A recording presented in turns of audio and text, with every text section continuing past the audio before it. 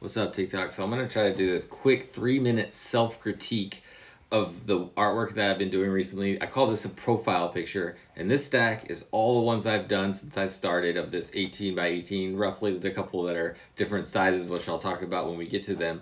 But I want to talk about like what I like, what I don't like, just self-scouting, self-critique. So let's get started so we don't run out of time. So this one I did for trying to amplify human rights for the people of Iran. This is actually one of my favorites. I really like the way the white marks are happening over here. The drips worked out perfect. The proportions look great. The depth looks great. Love this one a lot. Love it. This one I did of chef reactions. A little bit less satisfied with the kind of washed outness of this area, but what I really love about this is how these marks made this shadow shape, just like unintentional. It's not even what the original drawing looks like, but it worked out really well for that one.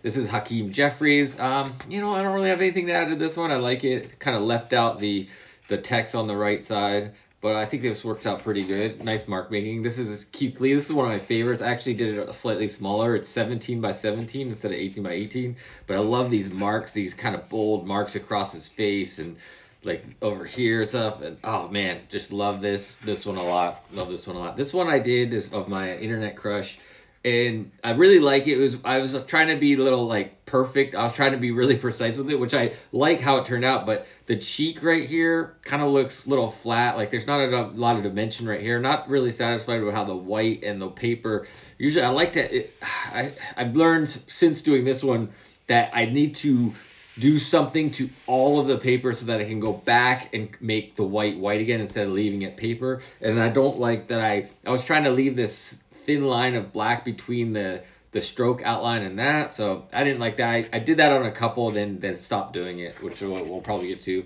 This one is another one of the human rights issue, like amplification I'm trying to do. This is Sarah, I can't pronounce the last name, but like this one, don't really have anything to add to that one. I liked it a lot. This one, so this was the second one I did with that extra black line. Not really satisfied about that, but and I'm not quite satisfied with how this turned out right here, but it's not bad. It's not bad.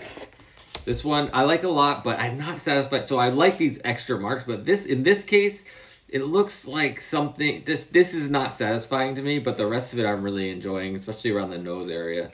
Love that. I'm running out of time. I'm not going to make it. Hoodoo Hirsi, not quite satisfied how the lower lip ended up going, but overall, really like this one. And something around this area, not quite satisfied with, but pretty good. Anyways, I ran out of time.